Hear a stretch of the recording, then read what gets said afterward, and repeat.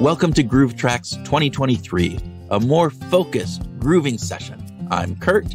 And I'm Tim. We have a cool groove track for you, and I can't wait to get started. So, Kurt, what is our topic today? Today, Mr. Houlihan, we are going to talk about why it takes more than willpower to achieve your goals. So we're going to talk about the role that environment has, about how routines play into goal achievement, and how we can use tools to achieve this goal achievement dance. I like that. Okay, so this sounds a little bit like a jitterbug on a boogie woogie. You bit into the dance part there, I see. All right. Yeah. So let's start with the willpower myth. All right. And so just to start off, common belief is that willpower is something that people often have or they don't have. And if you're failing at achieving your goals or doing things that you want to achieve, the problem is obviously that you just don't have enough willpower and that you need more willpower to achieve. And you blame the lack of willpower on all your failures. And that's why you're not getting the magic entry into the dance hall, as we like to say, if we're going to go on that dance metaphor. I like the metaphor. And let's also note up front that there, in the literature and in the research, there's sort of two competing, relatively speaking, ideas around willpower, right?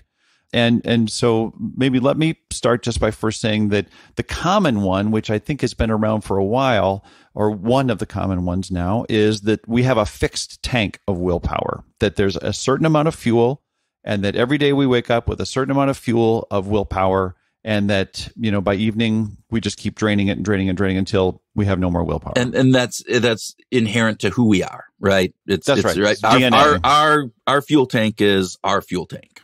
Okay. That's right. Okay. And the second one is that willpower is more of a muscle. It's not so much a tank. It's more of a muscle that we can exercise and improve. And if one, like a body has many muscles, if one muscle gets fatigued, there's going to be another muscle that can actually pick up the slack for us. And so again, with the muscle metaphor, this idea that muscles get tired after use, but if you train them, you can build those muscles up so that they get better and stronger in various different pieces. Is that, yeah. Yeah. All in all, though, I think it's fair to say that it's a complex story. Yeah. Right now, there are these two competing camps, but the answer is willpower is a complex issue. Yeah. And I think, again, from our perspective, as we think about this, we can, willpower itself isn't enough. And when we look at the literature that's out there, I think the more pieces that are coming out today is saying that, hey, when we look at the people who are highly successful, it's not necessarily that they have more willpower, but they're doing other things. And so this is where we're talking about the environment, the context within which you find yourself, and setting that context up for success, the routines and habits that you have, and how do you use tools in order to help you with those routines and habits and various different things. And so that's what we're going to talk about, I think, in this. So, well, get us started with the environment context issue. How do you see that playing out? Yeah. So, when we think about context,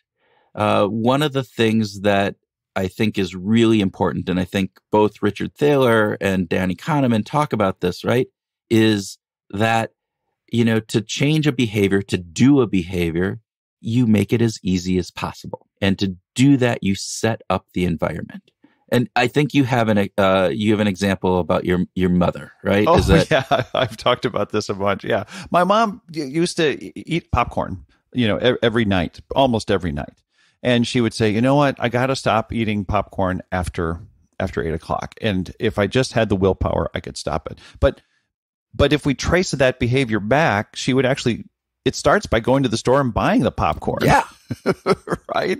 If you take the popcorn out of the house, then you don't have to worry about the willpower, decision. You change the environment by making one small decision in a cool state, of course, at the grocery store, rather than in the hot state of, man, it's been a long day. I think I really would love to have some good, salty, buttery popcorn. So again, that's similar to the what I've talked about moving my Oreos, right? I mean, always great, yes. The best example of changing the environment is not to have Oreos in the house. But the second best is saying, all right, well, instead of having the Oreos at that cupboard where I look and I see them and they trigger some of that, craving for those Oreos, I just move them down to the basement. So I totally love that example, because really this is about making it easier to do the behaviors that you want to do in order to achieve your goals. So yeah, and researchers Mazic and Rona in 2005 addressed this specifically with this idea of making the right behavior easier and the wrong behavior hard. They have a great paper on that, and we don't have to get into all the details on it, but it's really about let your environment be an ally, right, to create your more successful experience. And it doesn't always have to be like the negative of restricting you from doing something. It can be making your environment a ally with you to help you do something. And there's the story of the guy who wanted to learn guitar, and so he would come home from work and he would just sit and watch TV when really, and then he gets stuck in that. So instead, he just basically moved the TV into another room and he put his guitar next to the couch. And again, that is about setting up your environment for success.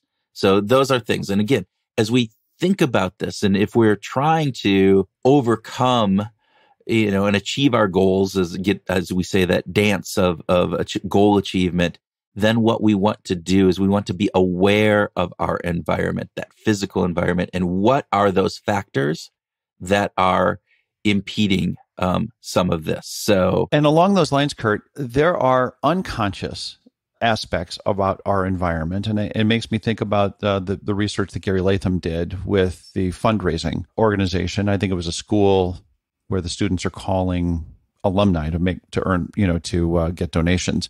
But through a priming effect, through just a watermark on the script, the students that saw the watermark raised like 40% more money. And I think in that case, everybody thought they were doing their best. Right.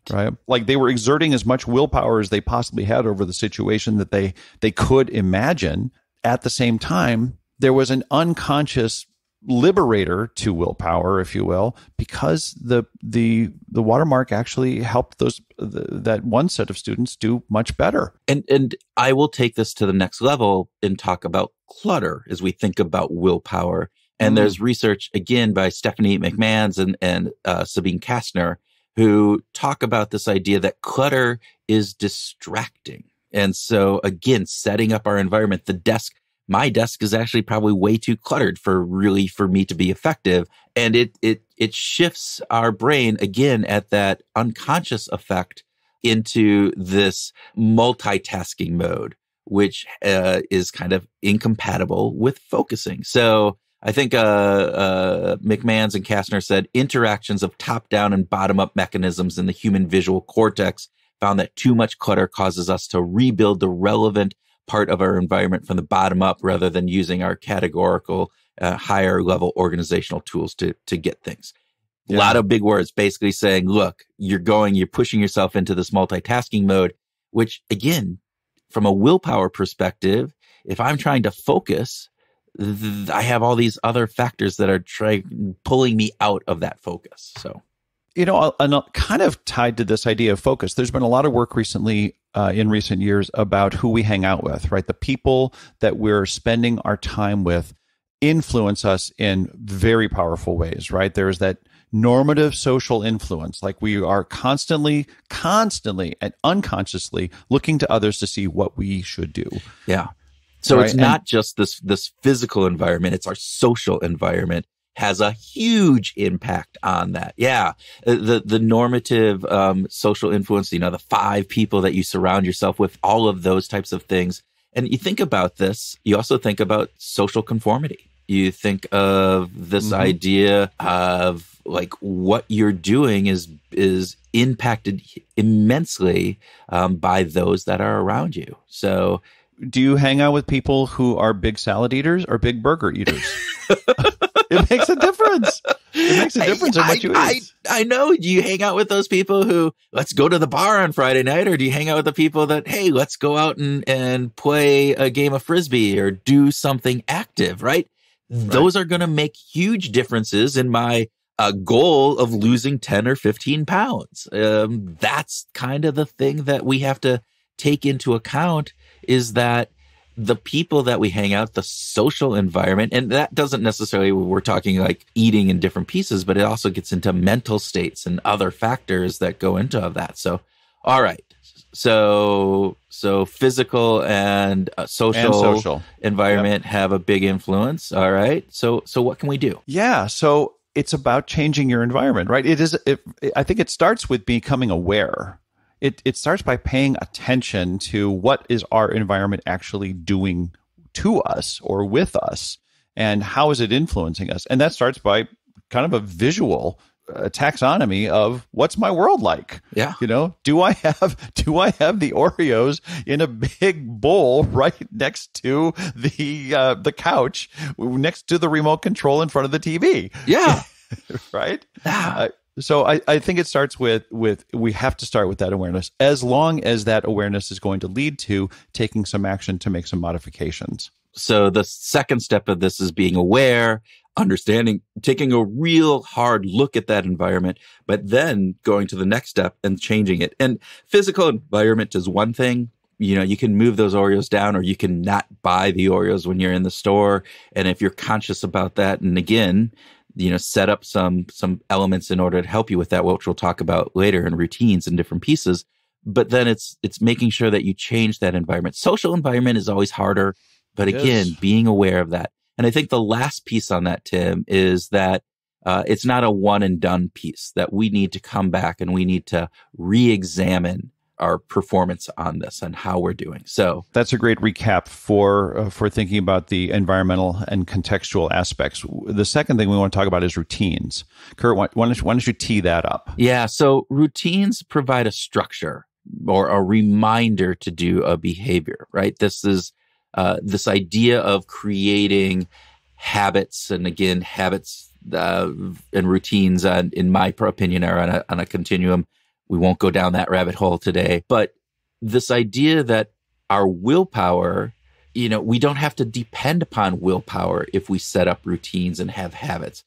All of a sudden, the behaviors that we want to do are being done because we have the routine in place. And doesn't Wendy Wood say something like 70% of our day, of our waking hours, is routine? Yeah. It's habit. So if we are thoughtful and intentional about the routines that we create, we have a much better chance of, again, organizing our life in a way that we don't have to rely on willpower. Exactly. And this idea of creating these routines and these habits. And so we need to make sure that we fit them into our life and be purposeful about them. This isn't something we have routines in our life that just have come because that's the way that we work, right? In various different pieces. So again, it's going back and taking a hard look at what are the things that we do every day at certain times or when certain cues happen, and then understanding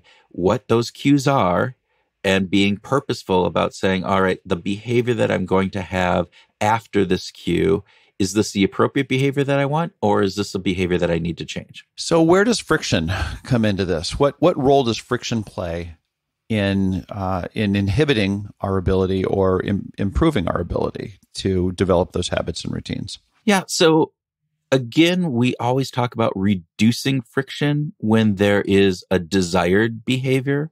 So if I know that I want to go for a run in the morning, one of the things I can do is set out my running clothes the night before. That reduces the amount of friction that I have in the morning in order to get up and do that. However, if I want to impede a behavior, then we add friction in. So again, it's the moving the Oreos. I hate to keep going back to that example, but that is you're adding friction into the thing, and it pauses me, and I have to then make an extra effort in order to go and do that.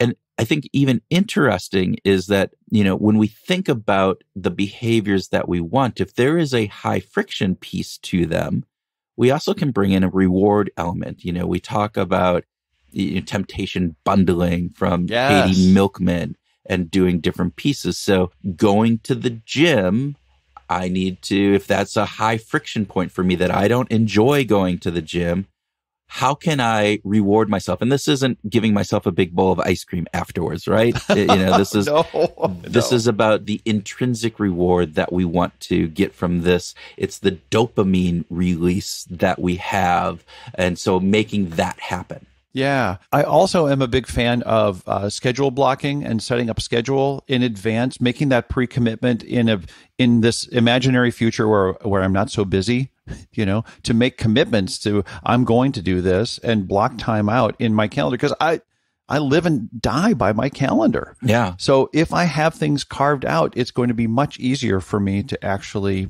act on that. Yeah. And again, going back to the rewards, right? So you can use extrinsic rewards on this. So I wouldn't reward myself like, hey, I went to the gym today, so now I get to go out and buy myself a fancy new outfit. But you might say, if I achieve my goal of 5 times going to the gym a week for a month, now I can reward myself with something and, matching those appropriately. Other rewards, though, come from like streaks. We know that achieving streaks releases some dopamine within our brain. And so keeping that streak going. So, and with that, we can use different tools and different pieces around that. So, yeah. Actually, let's talk about just to make sure that we've sort of got this idea of the importance of routines.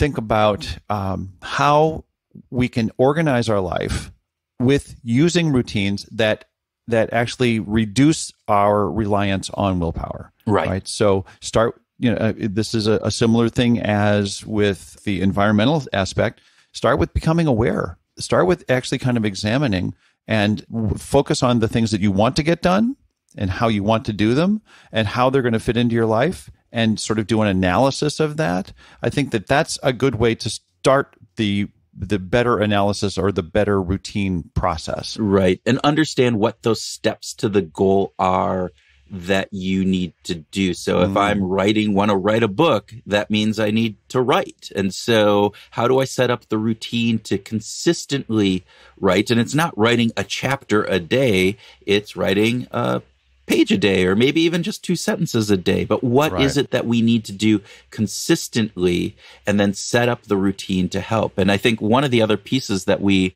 kind of to help in setting up these routines and habits is there are a number of tools out there. Oh, yeah. Yeah. That help with this. And today is probably 2023. We have a plethora of tools that can help us achieve this, from trackers on our wrists and watches that how many steps we're taking in various different things, to setting up reminders on our phones, to having a journal maybe that you could set up your day and understand what are the things that you need to do. Might be one that actually helps with gratitude and other pieces and setting up the right goals for you. You wouldn't be talking about the Brain Shift journal, would you? Well, I might be talking about the Brain Shift journal, but with that, again, to that point, this is actually important because we did set up Brain Shift to help identify the right goals for you. Right. Because again, as we talk about,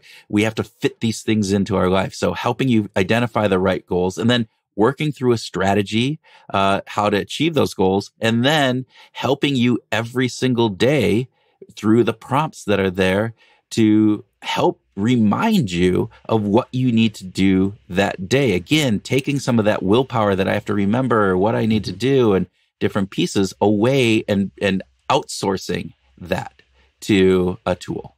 And can I just say about Brain Shift, one of the cool things about the goals that it has and the way that it supports you at achieving your goals, it's not the same damn questions every single day. It's not this, that you and your team developed it in such a way that the variety is interesting. So there is this idea from week to week, like, well, what are the questions going to be next week? What might that be like?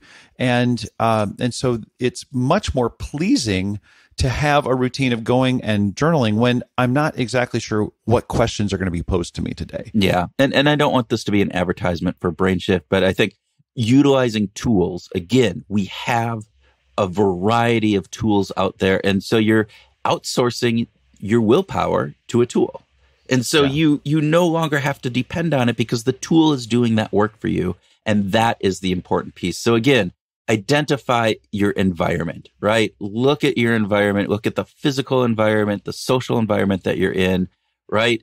With that, understand day in and day out, what are the routines and habits that you do, and make sure that you are setting up those routines and habits to achieve your goal, same as the environment. And then utilize tools, utilize the trackers that we have, utilize cheat sheets, utilize facets that you can use, and buy BrainShift if you want, but, just use a tool to make sure that you're taking that willpower effort. You're not having to build up the muscle because you're using, a power lifter to help you lift the weight instead. You don't have to have huge muscles in order to do that.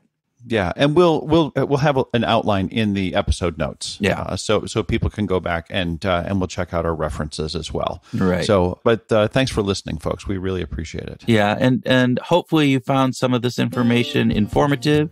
And with that, we hope that you use these tips and tools to go out this week and find your groove.